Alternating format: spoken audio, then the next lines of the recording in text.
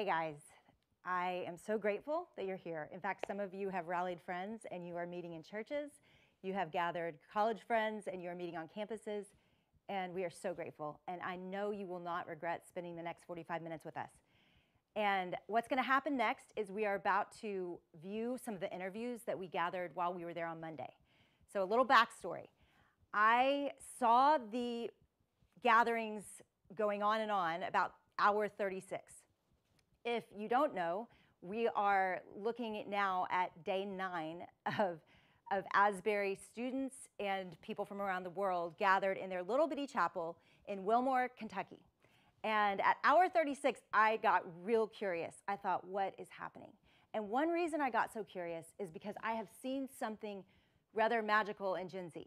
And I know everybody is wondering about you guys. A lot of you are watching right now and thinking, you know, what's going to happen with this generation that has been raised with tech, and who are you, and who are you going to show up and be in the world? And I have just had this feeling about you before you were even named. I remember in 2018, I was speaking at Breakaway, which is a Texas A&M ministry, and many of you were at the end confessing sin, and it wouldn't end. And then the same thing happened again a few months later at Baylor, and then Passion happened, and a stadium full of you were confessing sin. And I've just seen this desire and this hunger and this disregard for appearances. You want God and you're desperate. And I know for many of you that are watching, there's a desperation just out of the depression and anxiety that is plaguing your generation, the hardships that you have faced already at such a young age. And so we all are watching this, and we're praying for you, and we're watching as the numbers come out, and so many of you are not, you know, in the church and connected to any religion. But I've just seen these sparks popping up in you.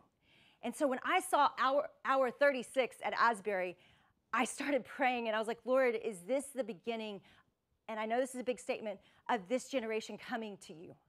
because you all are hungry. I feel it every time I'm with you. There's this hunger in you that you want something more and you want something real. And guys, what you're going to see tonight, it's as real as it gets. I mean, it's so simple what's been happening at Asbury. It is beautiful. There's nothing fancy. I couldn't believe how low tech it was. I arrive and I walk in the back of the room and I'm sitting in the back little corner, and it's so simple. And people, some of them are standing, some of them are sitting, some of them are raising their hands, but nobody is there except for God, because there was no show, there was no program, nobody's in charge of this. It all started because a chapel that even the speaker himself would say was unremarkable went a little long, and students stayed to pray, 15 of them. And before they knew it, as you'll hear, hundreds were filling the chapel for unexplained reasons, and they've not left. So we are on day 9. And what you're about to see and hear are the stories of the people that were in the room, the stories of the worship leader who was leading, and the president of the school and the leadership decisions he's had to make. And you're going to hear from so many students and individuals that are just showing up and in the room. And guys, here's what I pray. At a minimum, you are wildly encouraged. At a minimum. That you know that God is still moving, that the church is not dying, the church is growing, that we're going to see this generation do unbelievable things for the kingdom. I believe that with every ounce of me. And I also hope and pray that this would spread.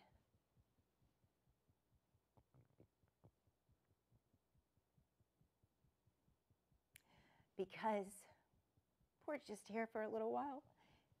And our minute on earth, it's pretty dark right now. It just feels dark. It feels dark everywhere. And I know so many of you, including in my own home and myself even recently, have been struggling with so many different things, anxiety, depression. So many of you have confessed suicidal ideation to me, and pornography and abuse, and it just feels like it keeps getting piled on. I mean, I'm thinking of Turkey and Syria right now, and those families that have lost loved ones and the hell that they're living in. I mean, it's just dark. And I've just kind of been this naive person that believes, like, I know this is crazy, but I just have always believed that as a generation, we could give our lives to God. Like we could do this in such a way with reckless abandon that we lived as if heaven was real. And so when you taste it, when you see people doing it out of just sheer God moved and therefore I want to give my life to him, you just can't get enough of it. So without further ado, I want you to know my friends Luke LeFevre and Daniel MacLeod joined me. I wasn't going to do this without Gen Z. In fact, I didn't even consider going until Luke called me and said, Jennie, I think we need to tell the stories there. And as soon as they called, because they are in that generation, I said, I got you. We're going. Let's go. And so we decided it on Sunday afternoon, and we were there in the room by midnight that day. And gosh, just wait. You'll love it. Here we go. To you from Asbury Chapel, and what I want you to know is we believe that this is a special moment. We're not defining what it's going to become. We just believe that this is unique in the fact that God is moving here. Here's what I know is we want to bring you here with us. Yeah. We want to tell the stories that are happening here.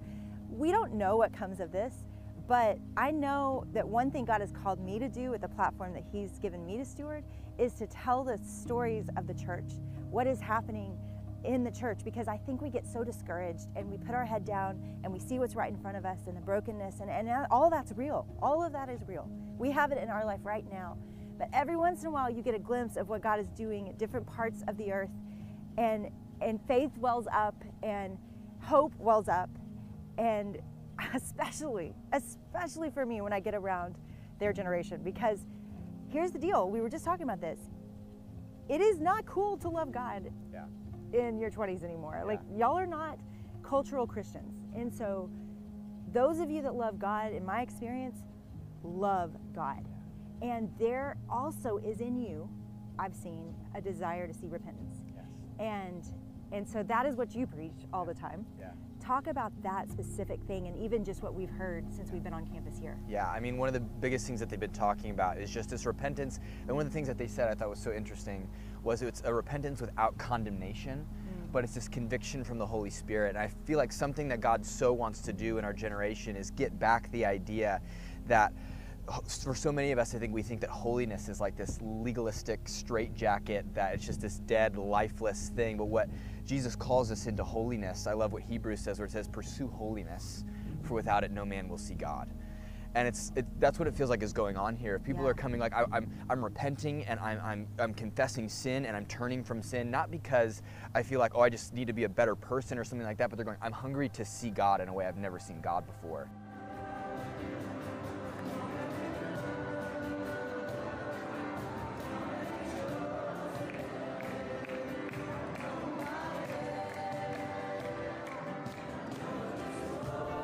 George, you were there Yes. from the beginning. You were Yes. leading when Yes. this kind of broke out. Talk about just what that was like.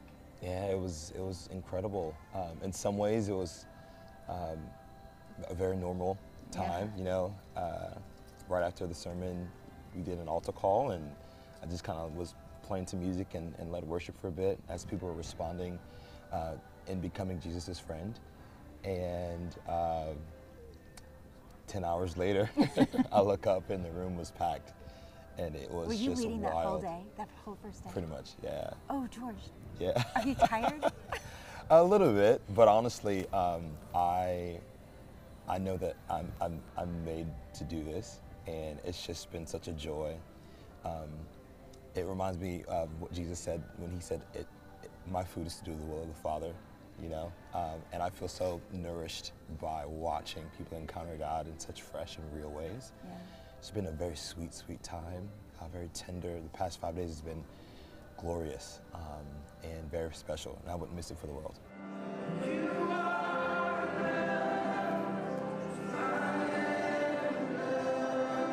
I make it a point to not only be aware of what the Holy Spirit is doing in a room, but also the people. You know, every student that I've met, I've made it a point to remember their names and get a sense of their stories. And every time I've been just so moved by the hunger, the flame that's already inside of them. And so, in some ways, I'm kind of not surprised that God would move in such a special way, because a lot of the flame was already kindled in their hearts. Yeah. And we were just all together in one space, and I think the fire began to spread. And so as much as I've been listening to the Holy Spirit, I think a key part of this has been listening to the stories of the students and connecting with them relationally. Because I think a number of them have either bumped into me at some point in time, and I think a key part of God moving is unity and authentic relationships. And I think a lot of what started this and kindled this was friends getting together and loving on Jesus together. And familiar faces and relationship built. You were in the 15 that stayed. Yes. Like you were there. Yeah. Chapel ended. Tell everybody what happened. Yeah, so I was just there. My class had actually gotten canceled this past week at 11, so I was like, I'll just like stay or whatever. And like I've heard a lot of people say like they didn't even expect this to happen at all, and I really didn't expect this to happen at all.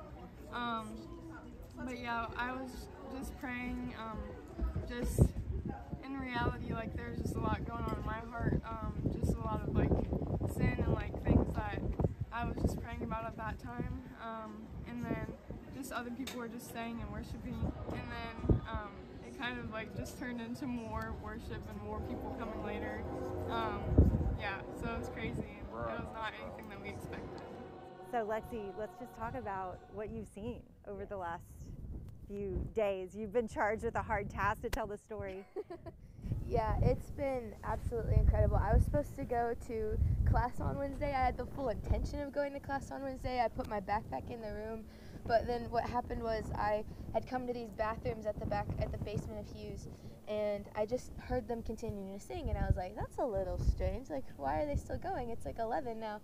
And then and then I just felt literally like the Lord told me, like, go back upstairs. And I did, and there was about, I would say, less than 30 people just talking and talking to each other, praying for each other, and then worshiping God, like, unlike in a way I've never seen. And I just, like, for the first time, like, I felt like the Holy Spirit. I mean, I was so curious almost immediately of leadership and how do you decide what to do. So let's go back to the first moment that you heard or realized something's going on different. Yeah, so I was streaming this in my office when it was happening. My wife was here, and so we stream our chapels, and I say this descriptively. This is not a statement about the speaker or anything. It was an unremarkable chapel. It was an ordinary chapel. And at the very end, we had our gospel choir come up and sing, and they do a great job. And about an hour later, around noon, my wife texted me. She said, you need to come back here. There are still students worshiping, praying in chapel. And so I did. What did you think then? Oh, I just thought, this is beautiful. This is great. This is It'll end soon? Yeah, unscripted. And then more came, and I'll tell you, the metaphor, I've shared this with a lot of people. Probably around 2 p.m., we determined, you know, we should probably invite our campus to this. And so my office is over there. I sent an email. Hey, just wanted, people are still there. This is great. This is lovely. Yeah. You have an invitation to come.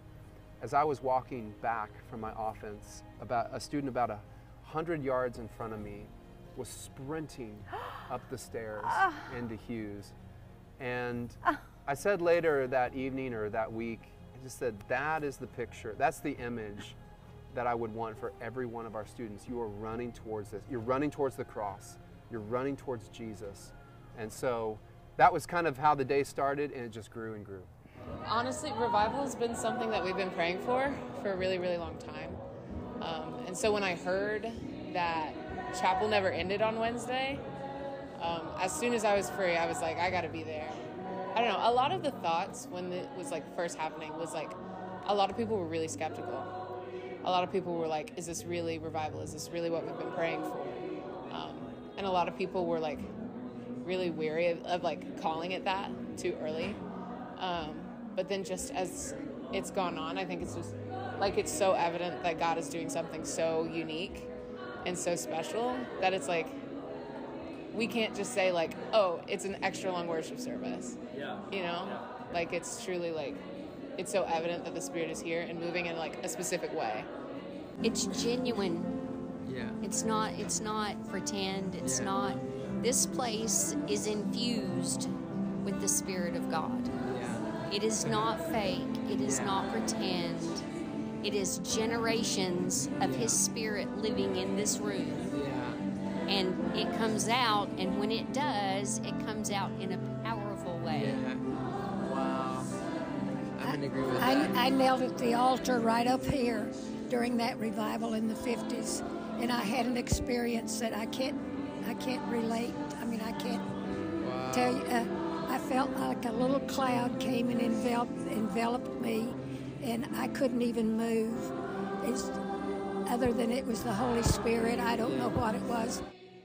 There's a real palpable hunger for God that isn't fabricated, it isn't manufactured, it isn't, bless me for the sake of me having, a prosperous life or whatever. People want God. Yeah. And I think that's the sign of true revival. When humans can finally realize what we're really made for and go after it. Yeah. We're made for God, and when we pursue Him, He pursues us. I was thinking about, if we draw near to Him, He'll draw near to us. And so this is us drawing near to Him, and He's been totally drawing near to us.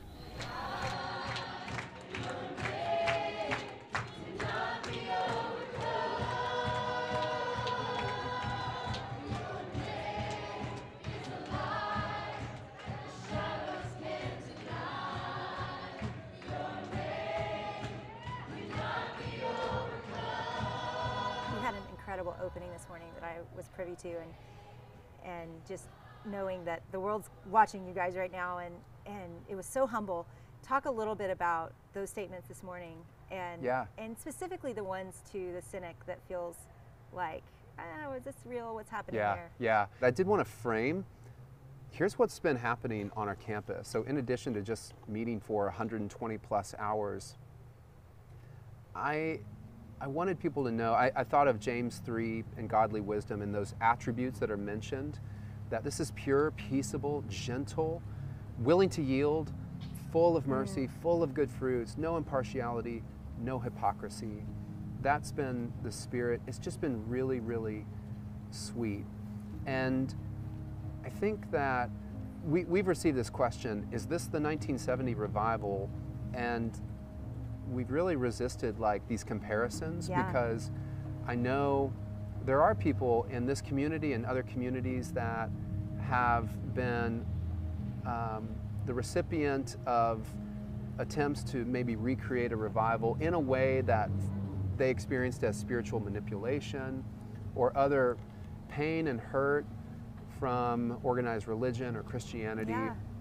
And that's a real thing. And so I just wanted to say to those voices that are either sitting in the room or tuning in to say, look, I get it. I get the skepticism that you might be feeling, but my experience and the experience of others has just been that this has been a really blessed, sweet place. Just radical expressions of humility from students, from staff and faculty, from visitors, compassion. I've just seen things that have just absolutely broken my heart. I mentioned this morning a student that just looked out to everyone and cried out, I'm a ghost, I'm not seen. And to hear just other students in that generation from throughout the auditorium say, I see you. You know, it's really moving. And to see parents and community members descend upon this person, we see you.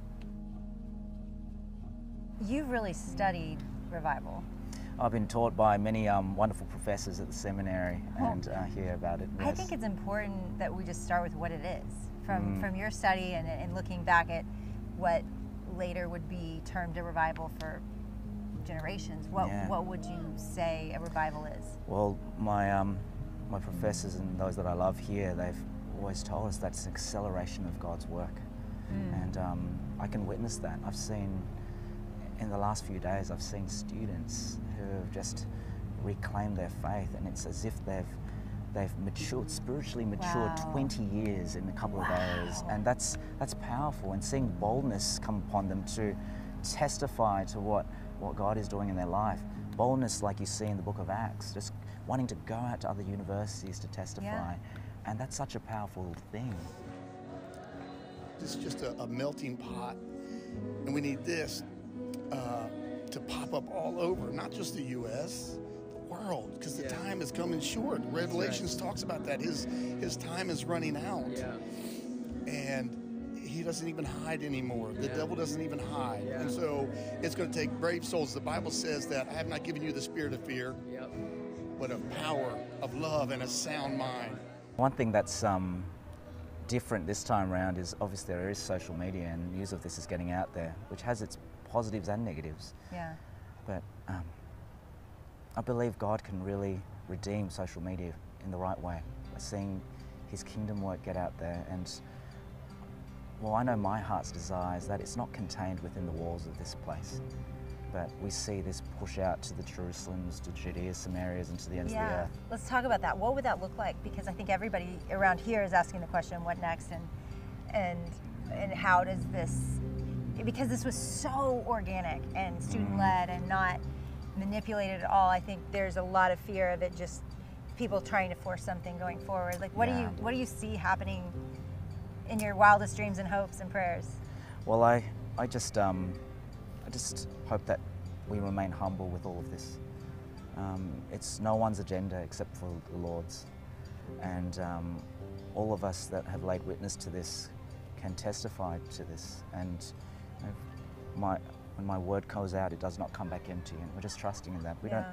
We need to steward it well. We need to steward it with responsibility, with humility and utmost reverence for the Lord, and we just step back and watch him do his work, but enjoy being called to co-labor with him in this, to walk with him when he tells us to testify of what we've witnessed, to share that and to see his Spirit move. I think there's just a hunger and there's a deep desire. I would say for those folks that come here, we love that. But the real question is, what happens after this? Yes. And how do we take an experience and take that into a church and into a community and into a school and into a workplace and into these dark spaces, an earthquake site, whatever it might be. Yes. You know, there's a metaphor that I've used and that we've talked about in our leadership team, thinking of a fire, and a fire is brightest when its flame is tallest, but it's hottest when it's smoldering, when it's just embers. And so that's that idea of going out. So even though people might say whenever this is dying down, perhaps it's just getting at its hottest because people are going into these difficult spaces and being light at a time in our communities, in our state, in our country, in our world. There's just a lot of difficult things, and there's a lot of polarization and politicization of things. And if this can be this kind of salt and light, neighbor edifying, God glorifying thing, oh, I'm so thankful that we get to play a little part in that.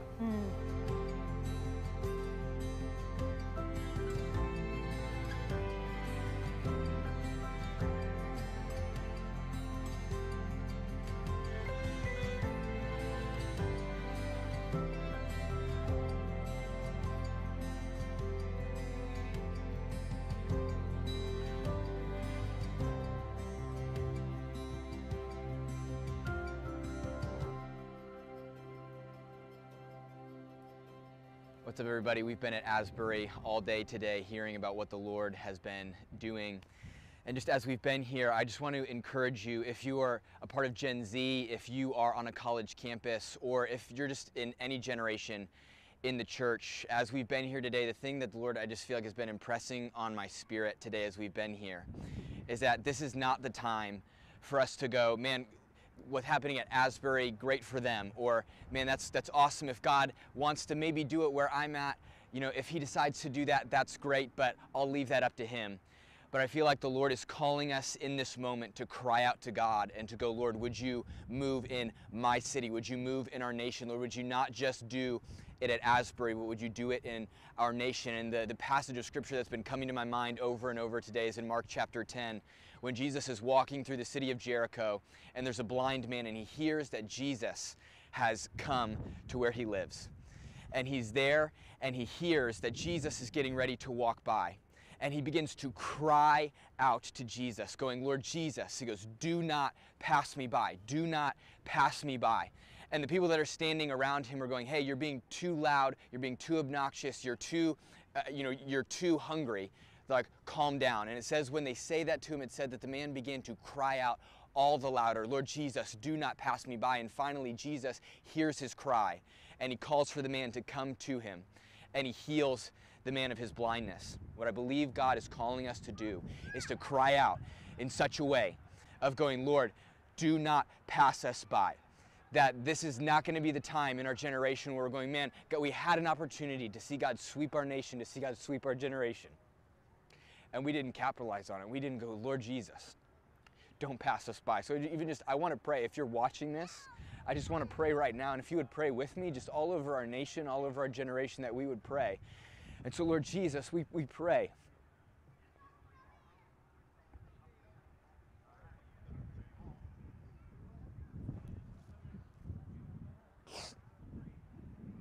We pray that you would send revival to our nation. Lord Jesus, do not pass us by. Lord, we've prayed for this. We've believed for this. We've cried out for this. And Lord, for those of us who are going, man, I see how hungry people are for God and I'm not there. God, I pray you just put even a prayer in our hearts to go, I'm not hungry, but God, I want to be. And God, that you would answer that prayer. And Lord Jesus, you would sweep our nation. You would send revival. Lord, we would not miss out. As you said in Isaiah, Lord, you indicted the nation of Israel because you said there is no one who stirs up their soul to lay hold of God. And God, we pray that that would not be true in our day, but that you would find a whole generation in America that would stir up their souls to say, this is not the time to sit back. This is not the time to go. If God wants to move, he'll move, but to go, Lord Jesus, we're going to press in until you move. So Jesus, we ask for revival right now in our nation. Jesus, that you would move, that you would have your way, that you would be glorified. Lord, that our generation would begin to turn to Jesus by the masses. We pray that you would do it, and you would receive all the glory and the honor and the praise because we love you, Lord Jesus. In Jesus' name I pray. Amen. Lord, don't pass us by. Don't pass us by. There's been this question haunting me. It came from a dream I had back in April. What if Jesus came back in 10 years? That is not an announcement. That is just what I dreamed. And it's changed me, because what if we don't have long? How would we live? What would we do differently? And there is an urgency I am watching come alive in Gen Z right now. And I know many of you watching are Gen Z, and many of you watching are 75 or older, or maybe you're 45 and you are just still thinking, did he pass us by? And I would just say this, don't go to Kentucky. I mean, some of you will, and that's great. I think it was one of the greatest moments of my life to experience it, but not because of Asbury, because I was in God's presence. And that is available to all of us all the time. And let me tell you just the three things that I see consistently when you see revival. You see prayer, you see worship, and then the last one, and everybody isn't very comfortable with this one, but this is the one that it all hinges on. This is the one where everything turned loose in Asbury. It's repentance. It would just be a really long worship service if people's lives weren't changed. It would just be a really long worship service that is never ending. And yet, up front at the altar, every minute that we were there for almost 24 hours, the whole altar was full of people praying and confessing sin, and no one was alone. There were always 2 or 3 of them gathered around someone praying. And guys, this is the picture that I want to haunt you, not the amount of time that this goes. I don't know when it'll end. But those 3 people gathered up praying at the altar and confessing sin. Because right now, we have gotten numb to our sin. And I watch it in my friend Luke, this fire that burns in him for holiness. And you know, I see that has turned things at Asbury. And so I'm going to say something really bold right now. I want you to pray from this. We are going to ask you to go from here and to pray that God would not pass us by. But guys, prayer, worship, and repentance. If you want to see a move of God, get in your living rooms, in your worship services, in your churches, on your campuses, get together with other people. It doesn't have to be a big group. It started with 15 of them. And pray. Pray for God to move, but do not stop there. Scripture says that if we would humble ourselves, the Lord is searching to and fro for hearts that are fully his, and he will move and he will heal our land. The part of our hearts being fully his is us repenting. And so tonight, I want you to call somebody. If you're watching this alone, I want you to call somebody, and I want you to say, I want God to move, and I want to pray, and I want to tell you this is what I've been struggling with, because I don't think we have time for games. We don't. I don't know if Jesus is coming back next year or in 2000, but I know that this moment matters. And I don't know if the history books will call what happened to Asbury a revival. I don't understand. Everybody has a different definition, but I know that fruit will come from that. I don't have to wait 20 years. I'm telling you, I already have seen fruit from this. Students coming up to me with tears in their eyes, telling me what they've confessed. And that can happen anywhere. That can happen wherever you are. So tonight, we're going to leave you with time to pray. And I hope that you'll do it. I hope wherever you are, you will get on your knees and you will beg God, God, do not pass us by, because our hope and our prayer is that this spreads. And I'm not talking about an eternal worship service happening on earth forever in every church. I'm talking about places of worship coming to their knees and wanting God again. Wanting God again. Do you want God again? And are you willing to name the things that have held you captive? When I was there, a group of girls walked up. They were a little Bible study that came, and they said, hey, will you pray for us? And I started praying, but immediately almost turned it back to them and said, I think we should just name the things we love more than God. What do you love more than God? What do you want more than God to move? Because that's what he's waiting for, is for people whose hearts are fully his. And the way we get there is just to name it. What is it? So wherever you are, get on your knees. And I would challenge you tonight, too, to call a friend and say, this is what I've been struggling with, and I want to see God move in my home. I want to see God move in my family. I want to see God move in my city. I want to see God move on my campus. And I don't want to be in the way of it. Would we all, God, get out of the way?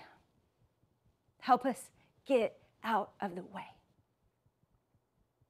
Help us.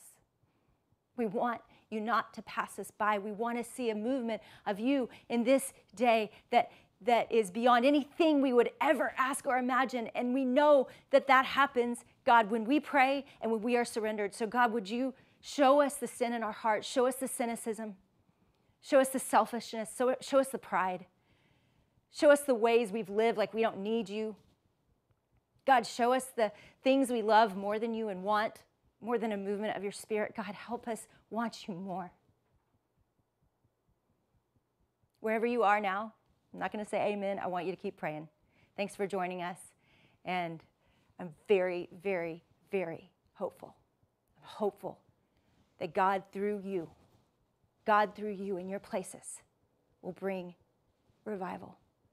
And that God would, in his loving kindness, heal our land.